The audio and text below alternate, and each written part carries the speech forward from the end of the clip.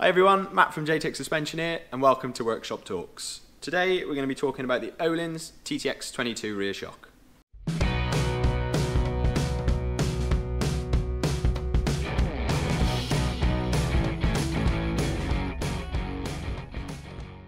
So what we've got here is the Öhlins TTX 22 rear shock. This shock is designed for everything from all mounting to enduro race to downhill use.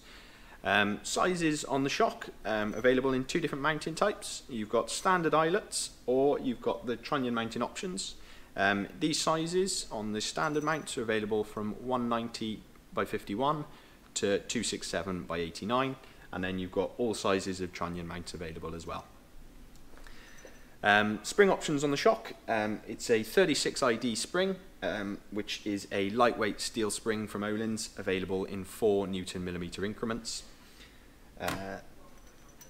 Adjustments on the shock, you've got low speed rebound adjustment, low speed compression adjustment and high speed compression adjustment. On the Öhlins you've got the option of either 3 clicks of high speed compression adjustment or 2 clicks of high speed compression and a third position for your pedalling platform.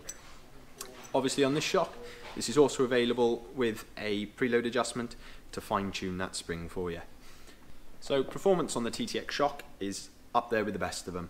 The twin tube design on the shock offers superb bump absorption and traction while still offering support without feeling harsh.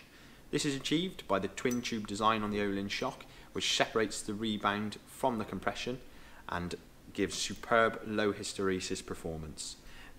And as demonstrated by Loic Bruni, gives World Cup and World Champ winning performance. Prices on the shock come in at £695 plus £100 for the rear spring.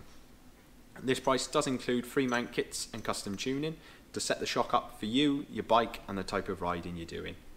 Thank you very much for watching. If you've got any questions, please comment down below. Don't forget to like and subscribe, and we'll see you next time. Cheers!